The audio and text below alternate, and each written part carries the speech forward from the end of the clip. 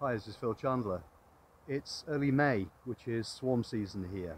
I've already taken, I think, 3 swarms this year, and I always leave empties in my apiaries because it's not by any means unknown for bees to swarm out of one hive and pretty much straight into another one in the same apiary.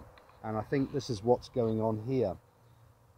You can see I've left this polynuke empty, and there's frames in there, but it's otherwise empty.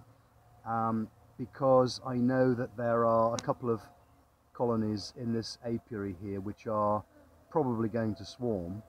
I could of course prevent that by splitting on various other means, but I'm inclined in most cases to allow nature to take its course unless it's a queen that I absolutely want to keep. Now in this case what we're looking at is a lot of quite excited activity around the entrance to this polynuke, and you might think from the level of activity that there's actually already a colony in this hive, but in fact if you look carefully at the kind of activity, the bees are running in. They look quite agitated.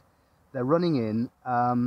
They appear to be scurrying around inside, if you like, and checking out the dimensions and the living conditions, and then coming out again. And you can see there's quite a number of bees around the box, flying in a what you might think is a sort of haphazard manner, but they kind of, they have that look about them that they're curious about this box. They want to know if it's a nice place to live, and they are not bringing in pollen. That's one of the big clues that you can look for.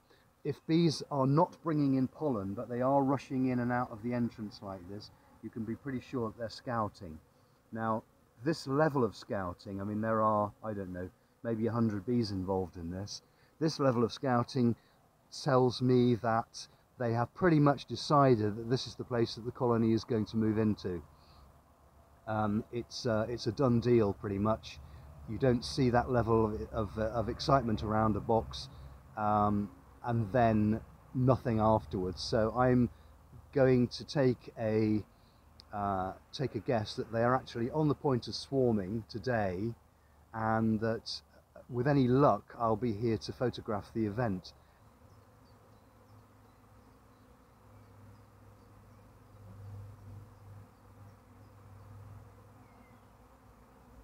So I've managed to be here at the right time. Thousands of bees in the air.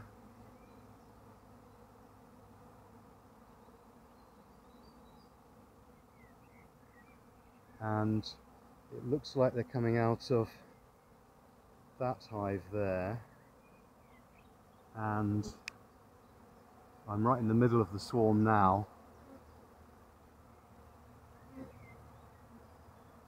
And you can see that they are, as I thought, going to move in to this polynuke right here.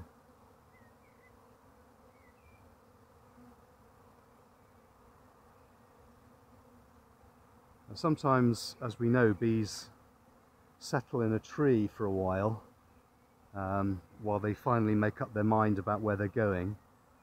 But in this case, they've already made up their minds and they're going to move directly into that hive.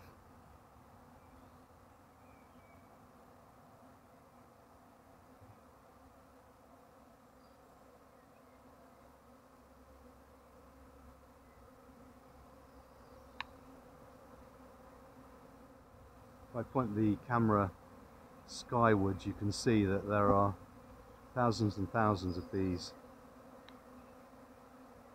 in the air around me.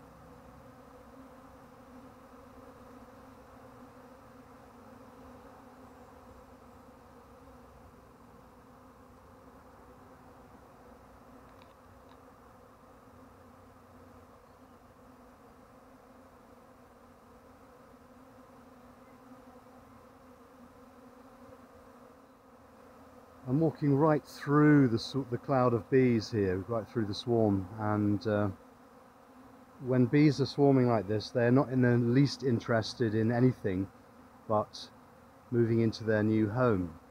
So I'm not in the least bit afraid of getting stung. And I think the experience of being amongst so many bees is something that everybody should have at least once in their lives. Because you do really get the impression of their collective nature,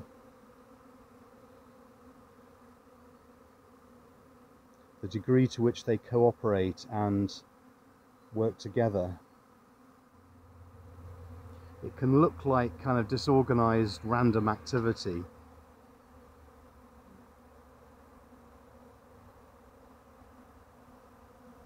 but in fact it's all devoted to the simple purpose of reproduction. They're driven to reproduce themselves by splitting the colony. The old queen goes off with about half the bees to find a new place to live, set up a new home, leaving behind the remainder of the colony, who complete the task of making new queens, and then rebuild themselves and continue as before.